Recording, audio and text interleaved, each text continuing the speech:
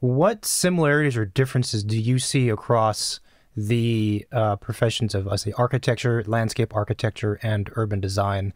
Because sometimes I wonder, I understand why the distinctions between the three would be perhaps necessary, but sometimes I wonder if it's kind of a ridiculous thing on one hand.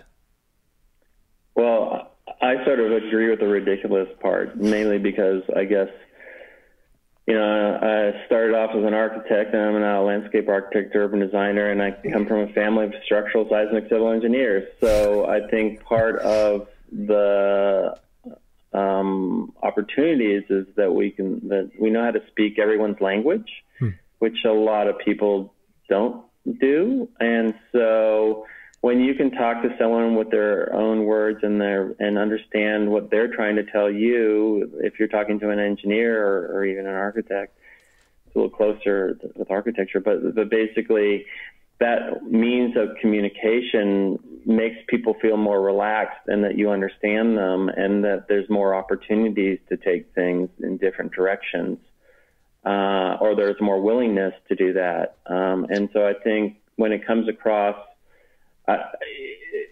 the structure that the architect is the conductor and maestro and, godlike character, over the years has slowly worn off.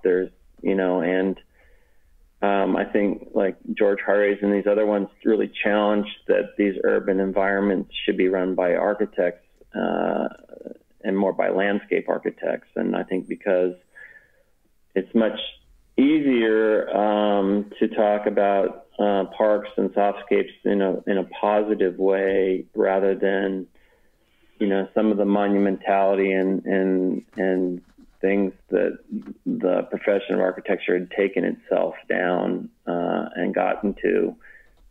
So a little break in the chink in the armor allowed landscape architects and urban designers to sort of break in to that world, and I think it's gotten a lot richer. So I think the mushiness or blurring of the lines on who's running what and where is a good thing. And I do think I appreciate more characters that have crossovers on everything, because it becomes much more refreshing. Now, do I like the one-shop stop places? I actually sort of disagree in some levels, like, not to call out any firms in LA, but they would do architecture and landscape or whatever. What ends up happening is I do believe this, is that dialogue, because it's under one roof, one of or both of them end up getting diminished because